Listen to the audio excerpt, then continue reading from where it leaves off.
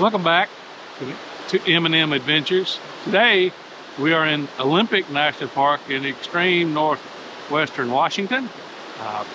We're in the Elwha Valley section today, just going to look at a little bit of waterfall in this area. But we're moving on around the park. A lot of the section of the park is closed this time of year, so we're going to go visit what we can, see some big trees and some other areas. So come and go with us on another M&M adventure. This is a view from the Hurricane Ridge Road over into Canada. What's Canada over there? GA. And this was as far up the road as we were able to go. They had closed it recently to get ready to do renovations to the lodge. And so that we knew that wasn't going to be an aspect of our trip. But the night before we arrived, the lodge actually caught on fire and completely burned down.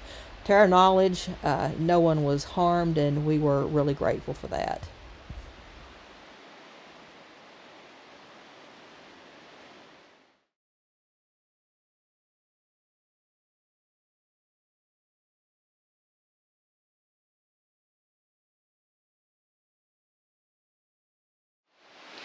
The Madison Falls Trail is a short, accessible trail up to a lovely waterfall.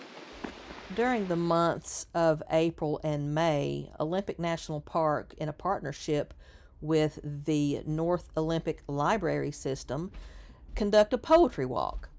This consists of nature poems placed along 5 different trails in the park, and Madison Falls was one of the trails. I found this especially interesting, and will leave you a link in the description if you'd like to learn more.